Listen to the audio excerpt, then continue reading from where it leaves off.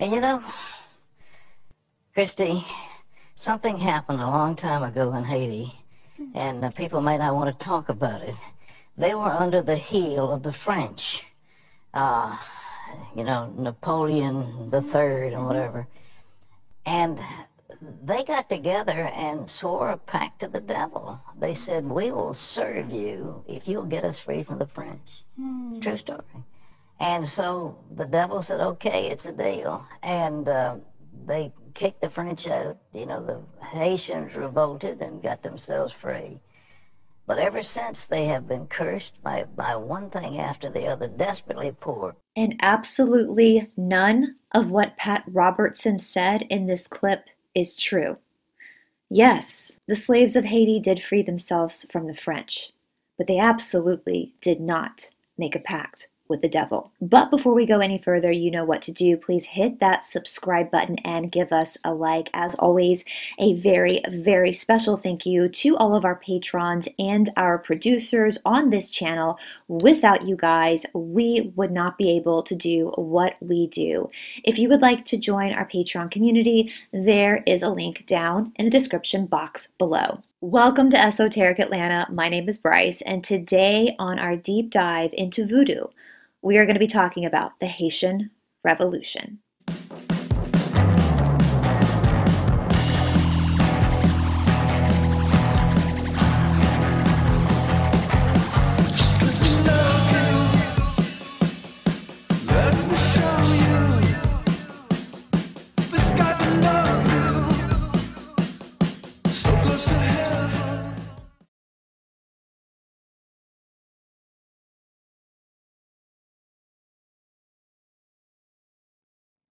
Normally on Mondays, we do a Monday Mystery, and as most of you know, currently we are looking through missing people from national parks. However, this episode specifically on the Haitian Revolution, on our deep dive into the practice of voodoo, has been a very long time coming.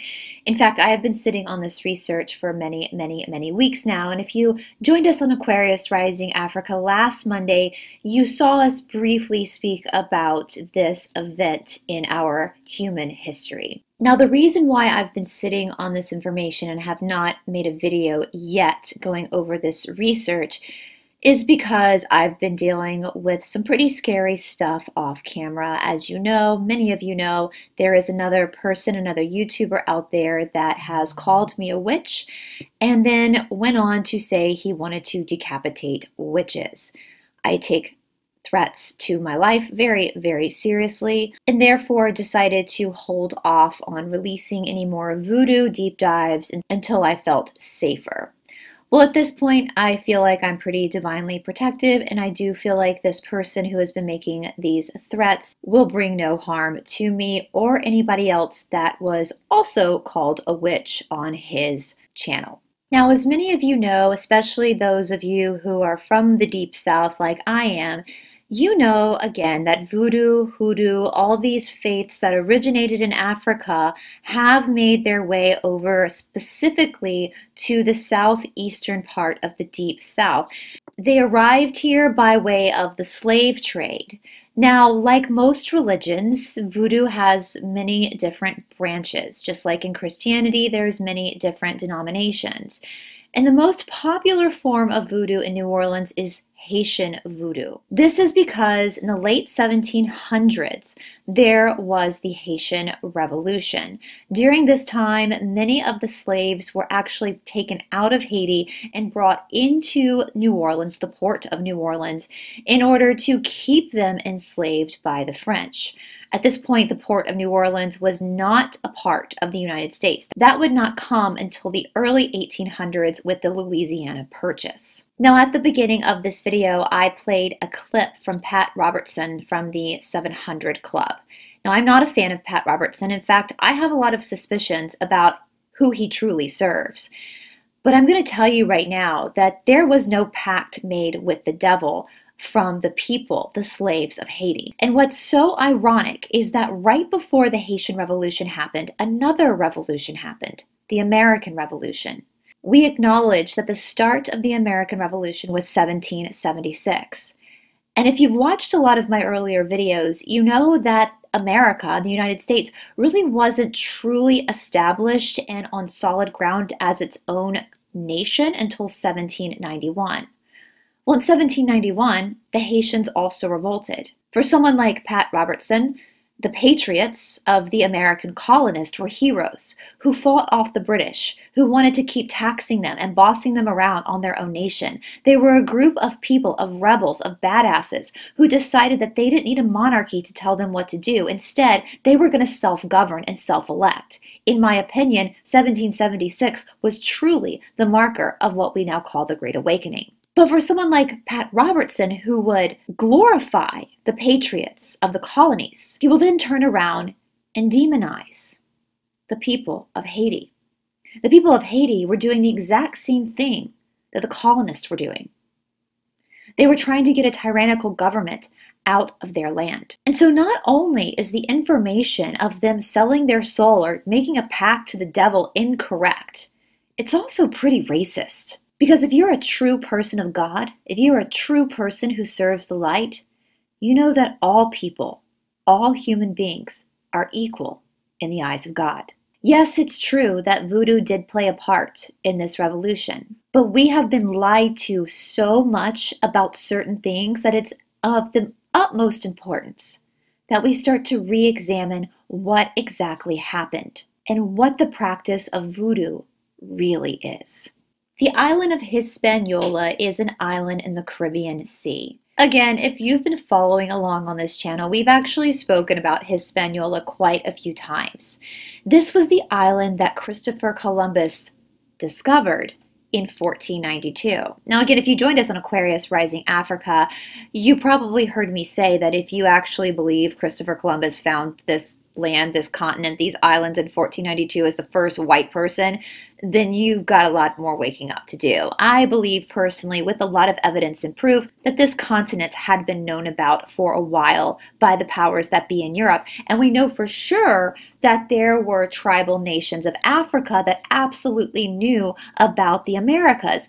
Why? Because prior to Christopher Columbus's journey to the New World, he had been in Africa where he had heard stories about a great continent that lay across the sea. So in 1492, Columbus sailed the ocean blue and he landed on the island that he named Hispaniola, or the Spanish island. On this island was the first 3 official European settlements. The first was founded in 1492. Again, this was La Navidad. In 1493, La Isabela was founded. And in 1498, Santo Domingo was founded. And of course, this is currently the capital of the Dominican Republic. Now in 1492, when Christopher Columbus first landed in Hispaniola, he was looking for gold. Gold was not necessarily something he found on the island, though. Instead, what he found would end up being an even better resource for these European empires, and this was sugarcane. Not only would this sugarcane make the empires of Europe very wealthy, but it also would require a lot of manual labor to process the sugarcane. Thus, we have the introduction of the slave trade through Hispaniola.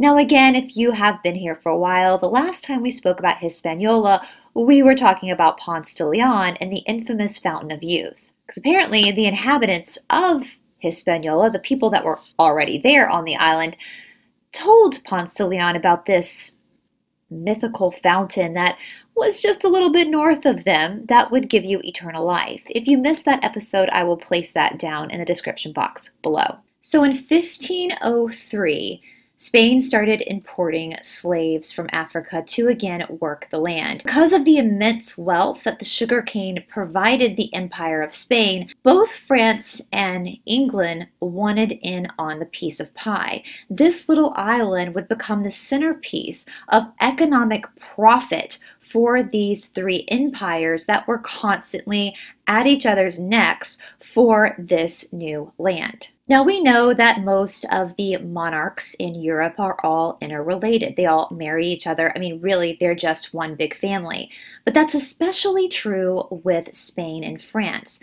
especially when we get into the House of Bourbon. We see both the House of Bourbon in both empires. And we have talked about this on our deep dives into New Orleans. Even though we see these battles going back and forth between France and Spain, it really is kind of a sleight of hand, a trick to destabilize the population while this one family profits from all of the rewards. In 1670, the French started bringing in even more slaves to the island of Hispaniola. And in 1697, a treaty was signed that divided Hispaniola into two different halves. We have on one side the Dominican Republic, and on the other side we have Haiti. And this is exactly as it is even to this day. The Spanish governed the Dominican Republic, while the French governed Haiti. Over on the French side of Haiti, the black population greatly outnumbered the white population. We again had the same situation over in New Orleans. And so we had publications such as the Code Noir, which was basically a law book for how to govern your slaves. And even though no one living the life of a slave was living a happy life, the slaves of Haiti had it the worst. Not only was it labor intensive to work the fields, but because they outnumbered the white people greatly, the white people then had to be that much more brutal towards their slaves. In fact, the lifespan of a slave in Haiti at this time was 3 to 7 years. Now, I don't think it's fair for me to actually just call it the white people because, well, we're going to get into that as we get into the Haitian Revolution.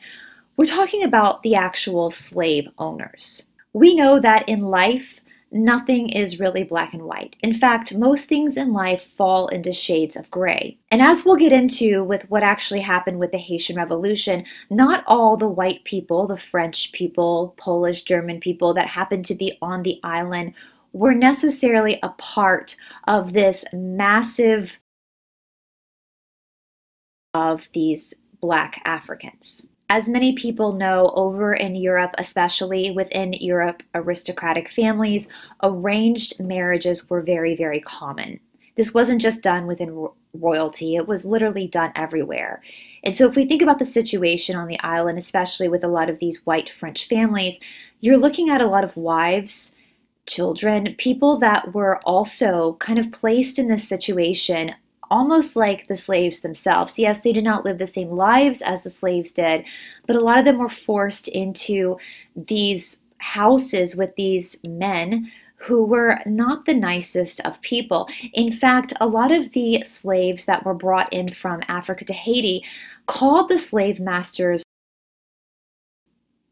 I kid you not. Now, 10 years ago, I probably wouldn't have taken this very seriously, but given what we know now about the powers that be, I take this very seriously, that they refer to the masters and the traders as.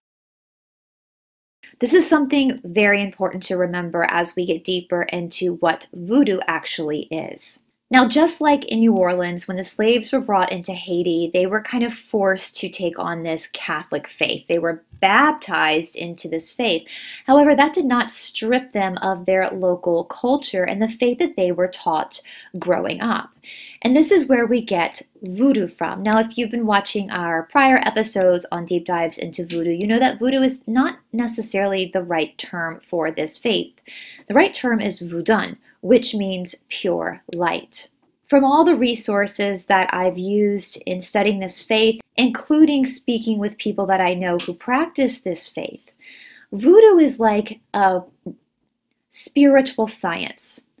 It's marrying the idea of complete trust in God with working with the elements of nature. This is something that's common in a lot of indigenous religions and faiths. Even in the European indigenous religions, they worked with herbs and they learned how to move with the tides of nature. And as many of you know, the word sorcery in the Bible, well, that original word was pharmakia.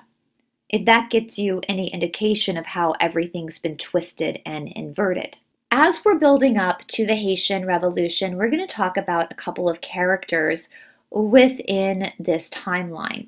The first person we're going to talk about was a man named Mackandal. Now, from my understanding, Mackandal was born a slave but ended up freeing himself. As we've spoken about in prior episodes, there was a way under the French government for the slaves to eventually free themselves. That was one of the things that was very different from the English slave trade. Now, if you're new to our deep dive into New Orleans, into all these things, then I will put the New Orleans playlist down in the description box below so you can go back and review some of that stuff if that's not familiar to you. Because a lot of the characters that we're going to look at going forward in this episode, as well as in other episodes, were slaves that had freed themselves through one of the laws in the Code Noir. Now, if you put yourself in Mackandal's shoes, here he is, he's freed himself, but he's watching his fellow people basically. Now, I'm not going to get into the specifics of what they did to the slaves in Haiti because it's a little iffy on YouTube, but I will again link the Aquarius Rising Africa episode in the description box below where you can hear us speak about some of that there. So because of Mackandal's understanding of herbs and how to work with plant medicine, he taught some of these slaves how to create concoctions that would cause their masters to, shall we say, leave the earth plane. In fact, it is believed that Mackandal himself was responsible for the passing of 6,000 Frenchmen. Now, I don't know if that number is accurate. This was in the 1700s. So in 1757, Mackandal gave a prophecy of the revolution to come. Because of these prophecies and because of the things that he was teaching his people, a group of slaves that had kind of gone into some Stockholm syndrome where they were like protecting their masters, which is very common, that does happen a lot, ended up turning Mackandal in. And Mackandal ended up being executed for all his crimes against the French slave owners. Before his execution, Mackandal said that he was going to come back as a mosquito. Well, they laughed at that. How was he going to come back as a mosquito and like hurt people? I mean, hello, malaria. And that actually ended up happening a little bit later. There was this huge outbreak of malaria. So was that Mackandal? Who knows? But the one thing we really get from the story of Mackandal is that the slaves that had been brought to Haiti were definitely starting to get fed up with the circumstances that they found themselves in. And that brings us to the next person that we're going to speak about. And this is my favorite of all the characters I've studied in this whole story. And this is the man named Duty Bookman. Now, Duty Bookman was a voodoo priest that was originally in Jamaica. Duty Bookman had caused the British Empire that governed Jamaica a lot of problems. It seems that he and his whole family really believed in this idea of like freedom and were really, starting these resistance against the slave owners over in Jamaica. And so the British, they thought that, hey, you know what? We know what will break Duty Bookman. We'll sell him to the French. Because, as I said, Haiti and the French already had a reputation for being some of the most brutal slave masters in this whole industry. So at 13 years old, Duty Bookman was sent to Haiti. Now, he got the last name of Bookman because when he got there, he actually had a copy of the Quran tied around his belt. When he refused to give up the Quran to his new owners, they ripped the book from him and burned it in front of him. But the young 13-year-old Duty Bookman would not be broken by the French. In fact, he was instrumental in actually lighting the fire that would start the Haitian Revolution. He did this with a woman named Cecilia Fatiman. We've spoken about the roles of women in voodoo in previous episodes, but I want to make this very, very clear. What I have learned from the voodoo faith is that the voodoo faith does recognize a divine masculine and a divine feminine, just like we're supposed to have in the Christian faith. We're supposed to have Yahshua, as we know him as Jesus, his real name was Yahshua, and the Magdalene. There's supposed to be an equal balance between the feminine and the masculine. And we see this again within the Voodoo religion. Cecilia was what we call a mamba. Haitian mambos are leaders in the Voodoo temples, and they also provide healing work, which is what Cecilia was known for.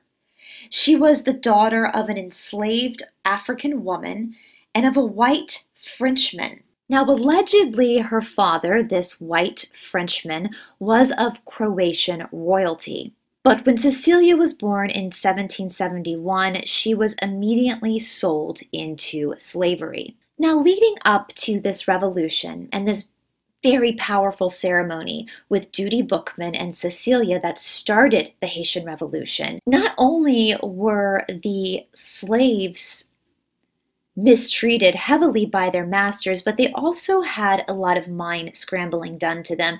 You see, within the faith of Voodoo, there was this idea of the transmigration of the soul. This concept is very common. We talk about this concept in yoga a lot. This is also a concept that's in the Christian faith as well, meaning that the soul is eternal. The soul never dies. The soul just moves on. But within the Voodoo faith, because of this really heavy idea of the transmigration of the soul, there wasn't a lot of fear around mortality. And so for a lot of these slaves that were brought into Haiti, sometimes they would just end their own lives instead of be subject to the hands of these slave masters, because they knew that they would just go on to another existence. Because of this, the slave masters started telling them that to commit suicide was a sin. You see, my friends, this is where this comes from. This idea that taking one's own life is a sin. It doesn't come from the Bible. It doesn't come from anywhere but a psychopath who wants to try to control people. So on August 14th of 1791, Duty Bookman and Cecilia held a voodoo ceremony in a local bayou. This is where Pat Robertson will tell you they made a pact with the devil. But that is not so. Now, the thing about voodoo is that, again, they learn to work with nature. They learn to respect nature, to understand animals within the animal kingdom. And so practicing their faith in the bayou, in the swamps where there's alligators, was not that big of a deal to the voodoo people. They respected the alligators and the alligators respected them. They also knew that this area was safe for them because the white people wouldn't come near the swamps. Now, on this night of August 14th of 1791, Duty Bookman and Cecilia spoke about all these prophecies. The Macandal prophecy, their own prophecies of a revolution to come, of freedom to come, freedom for them. They encouraged people to get brave. They knew that the white slave owner only understood force, and so therefore they would have to reciprocate with force back to these slave owners. For 4 years, Cecilia herself had been encouraging people to break free of this life of misery. They talked about using everything at their disposal, weaponizing everything, this idea of guerrilla warfare. They also told everybody in the swamp that they would wait 7 days before they started the revolution. There were many reasons for this. One, they had to get prepared, but another reason they needed 7 days, another part of their preparation, was to make sure that they could get the white people that were good into a safe place. When I learned about this part of the Haitian Revolution, I got very emotional because that shows the level of integrity that these slaves had, the level of discernment that they had, the fact that their lives were met with such hardship, but they were able to understand that some of these white people, especially the wives of some of these masters, were just as caught as they were. And they made a pact that they would do what they could to protect those that had not hurt them. You see, this was not a battle of black versus white. This was not anything to do with race. This was everything to do with good versus evil.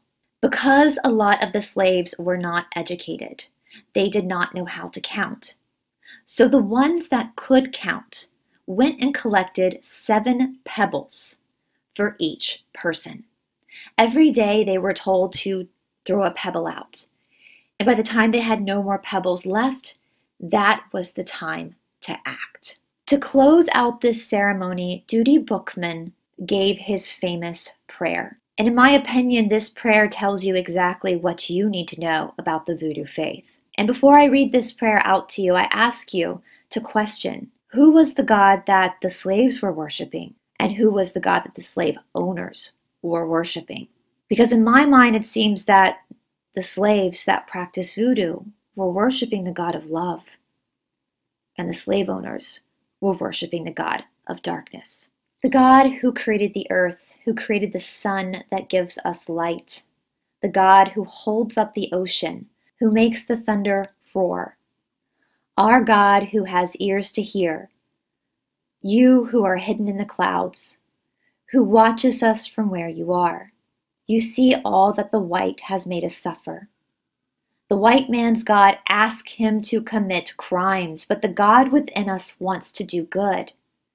Our God, who is so good, so just, orders us to avenge our wrongs. It's our God who will direct our arms and bring us victory. It's our God who will assist us. We should throw away the image of the white man's God who is so pitiless. Listen to the voice of liberty that sings in all our hearts. And in my opinion, it seems that the God that assisted the slaves in the Haitian Revolution was the exact same God that had previously assisted the colonists in the Americas in their revolution. Once the revolution began, the #1 mission from the French military was to find Duty Bookman. And on November 7th of 1791, Duty Bookman was indeed captured. He was executed by the French, and his head was placed on a stake for all the other slaves to see. The French thought that this would scare off any other people and maybe quell the revolution, but the thing is it only pissed the people off more. And day by day, the slaves would walk by and rub the head of Duty Bookman in respect. I guess it's safe to say that at this point, nothing could stop what was coming. The next important person in the Haitian Revolution is a man named Toussaint Louverture. Now, my French is terrible, and any French that I'm familiar with typically is French coming from New Orleans, and so it's probably not exactly like the French you would hear in France or even in Canada, but more of like a Southern French. So I apologize if these names are not accurate in the way that I pronounce them, but I'm going to go ahead and call this man just Toussaint by his first name. Now, Toussaint is considered to be the father of Haiti. He was a Haitian general and the most prominent leader of the Haitian Revolution. He had been born a slave between 1739 and 1746, but was about 50 years old when the revolution began. Now, this is pretty incredible to me because 50 years old nowadays is actually really young.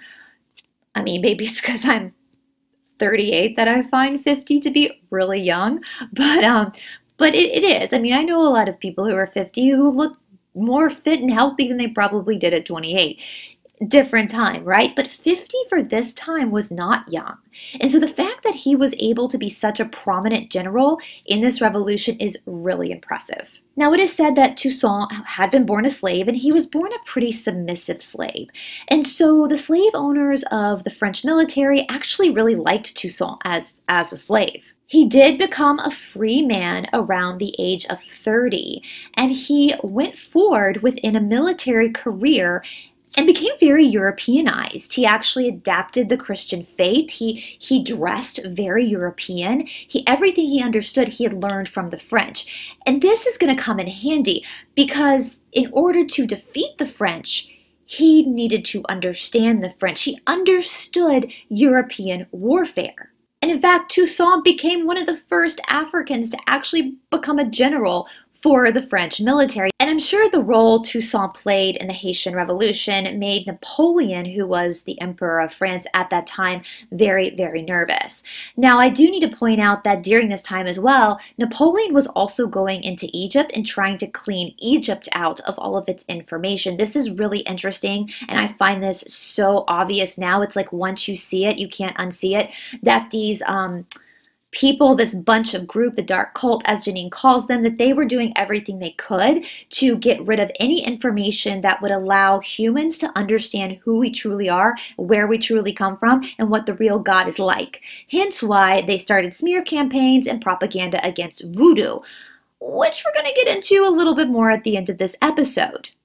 But in 1802, I think Napoleon kind of had his oh shit moment when he realized that Toussaint was now kind of in charge of the military, and like this was this really good general who knew everything about the French military, and now he was probably going to kick their ass, and the French were going to like lose this revolution. And so in 1802, Napoleon sent a middleman to meet up with Toussaint in Haiti and offer him a crap ton of money to turn in the other leaders of the Haitian Revolution. This is what this group of people have. This is what they do all the time. They bribe you. If they can't blackmail you, they're going to bribe you.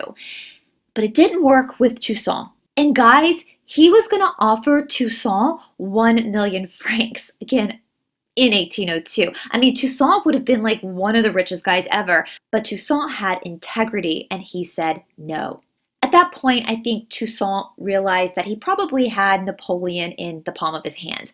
If Napoleon was that desperate to try to squash this revolution and get Toussaint on his side, that he would offer him all this money, he probably figured like, easy peasy, this is done. And so Toussaint goes ahead and writes a constitution for the land of Haiti. In this constitution, he bans slavery.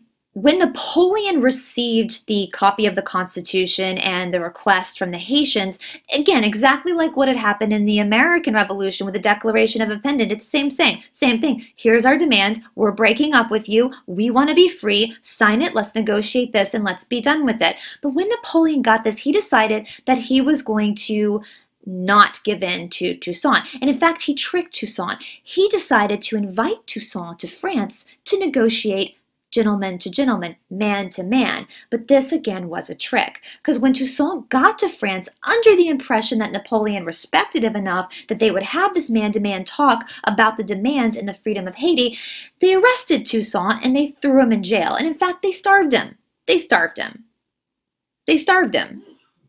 What an awful way to go, to be that hungry to pass away because you're in this jail in France and you don't have food.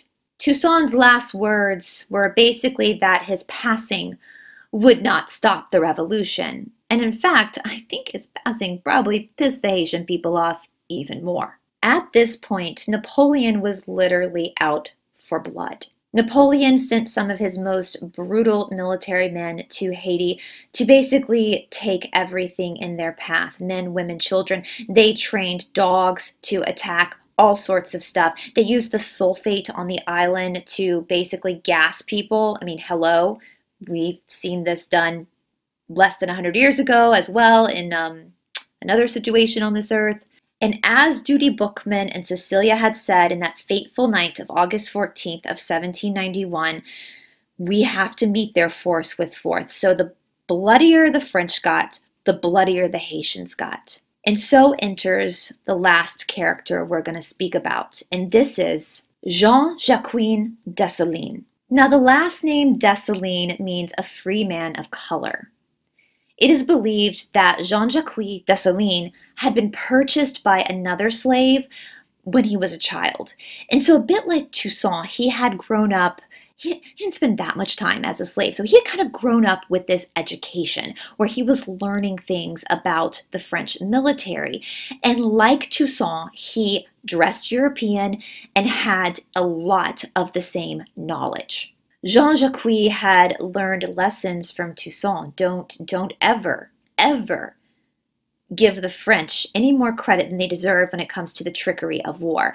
And when I say the French, I hope you guys understand, I mean the government, the military, not the people. The French people are awesome. I love the French people. I have French in my DNA, my ancestry. So I think we know that by now, right? Like, we're talking about the government, and we know now that the governments are all in cahoots together, and us little people are the ones that are getting screwed over. So please know when I say the French, that's who I'm referring to. It is noted that before Jean-Jacques Dessalines basically went apeshit on the French, he said, "We're going to take care of these cannibals." I mean, how obvious is this, guys? How obvious is this? The people who had made a pact with the devil, in my opinion, were the slave owners, not the Haitians. Jean-Jacques showed no mercy, and in one day, 7,000 Frenchmen surrendered to Jean-Jacques Dessalines. And on November 18th of 1803, the Haitians won the Haitian Revolution. This had been the biggest slave revolt since Spartacus in 71 BC. The only difference is they actually freed themselves. They officially became the first Black Republic. And on January 1 of 1804, Haiti declared itself an independent country. In its constitution, he granted all the people, black, white, whatever, citizenship, banning slavery, and working on this crazy idea of self-governing. They even sent people to other countries like Ecuador and Venezuela to help them end their slavery. But the only problem is, even though they won the revolution, at this point, we were looking at a David and Goliath moment. And at this point in history, it wasn't time yet for David to take down Goliath. All the other empires, especially the ones that were governed by this group, this bunch, this 1%, did not recognize Haiti as its own country. This meant that Haiti could not trade with other nations, and without the trade, there was no money to be made. Haiti itself on this island was so rich with resources, but because they couldn't utilize those resources within this global world, they became extremely poor. Not only that, but the Catholic Church itself decided to go after Jean-Jacques Dessalines, and they executed him. And they scattered his body all around. Kind of as like one big FU from this dark cult to the people who dared to want their own freedom. The women of Haiti gathered together and collected Jean-Jacques Dessalines' body in order to give him a proper, respectable burial. Over time, the nation of Haiti was hit with reparation taxes. The French decided that these people didn't have a right to demand their freedom, and so therefore they were going to force Haiti to pay them back money for them wanting to be free. Like, how dare these people not allow us to own them? They need to pay us money for that. That's what happened to Haiti. And over time, this same group of people, you know who I'm talking about, have continued to go to Haiti to utilize their resources, to utilize their people, and to take everything from them. Even just recently, there was a scandal involving a nonprofit here in the United States in regards to some of the young people of Haiti. And I think you guys know exactly what I'm talking about.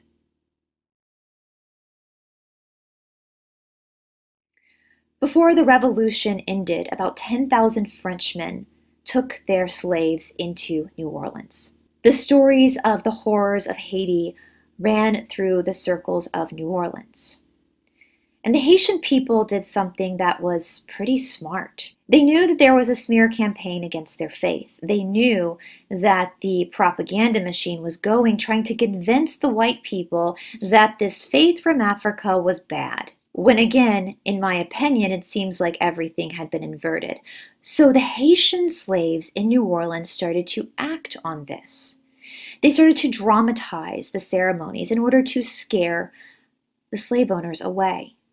What better way to protect yourself than to actually have people believe that you are powerful in black magic? But having someone believe you are powerful in black magic doesn't mean that you actually are powerful in black magic. And as I have found in most of my research, most of voodoo is actually pretty good and worships a god of light. And I'm hoping as we move forward in our time on this earth, that Haiti will once again be restored, that its natural resources will be returned to it, and that Haiti, like all the countries, will become free. because now is the time for the David and Goliath moment. All right, guys, thank you so much for sitting through that. Please leave me your thoughts and your opinions down in the comment section below. We've got more things to look at when it comes to voodoo and New Orleans. I know there's some big people like Marie Laveau that you guys are really excited about, but she's coming. Trust me, she's coming. All right, this afternoon, I believe I have a roundtable with Catherine Edwards again. That was so fun last time, so I will be filming that later this afternoon. Hopefully, we'll have that up for you guys either this evening or by tomorrow. Tomorrow from 1 to 3 p.m., I will be back on the Dark Outpost with David Zublik to once again continue reading through the Yoga Sutras and to look at Michael and Debbie Pearl and their very toxic theology. We will probably be discussing the Josh Duggar trial too and all those outcomes. Again, with David Zublik's platform, it is a private platform, so we don't have to worry about things like censorship. So if that's something that you would like to participate in, it's also a live show, so you can actually call in if you want to. Some people have called in the past. That's kind of cool. So you can go into the description box below and follow that link. I believe on Wednesday evening, I will be back with Turn the Page with another woman named Janine. I think Tarot by Janine and I are going to be doing that show together. I think that's 7 p.m. Wednesday evening. I'm not 100% sure, but I will check with Janine at Turn the Page so I get the proper times for you guys so I can put that in the community tab for you. Again, that will be, I think, a call-in show, so you'll be able to call in and actually talk to us and ask questions and all that good stuff. So I will keep you guys posted on that. Next Monday, I will be back on Aquarius Rising Africa, where we're going to talk about some of the origins of Christmas. So, all right, guys. I hope you're having a wonderful day. I know this month has been very challenging. These whole few years have been a little challenging, to be honest, but I do believe we're towards the end. So I hope you all are having a wonderful holiday season, and I will talk to you soon. Bye.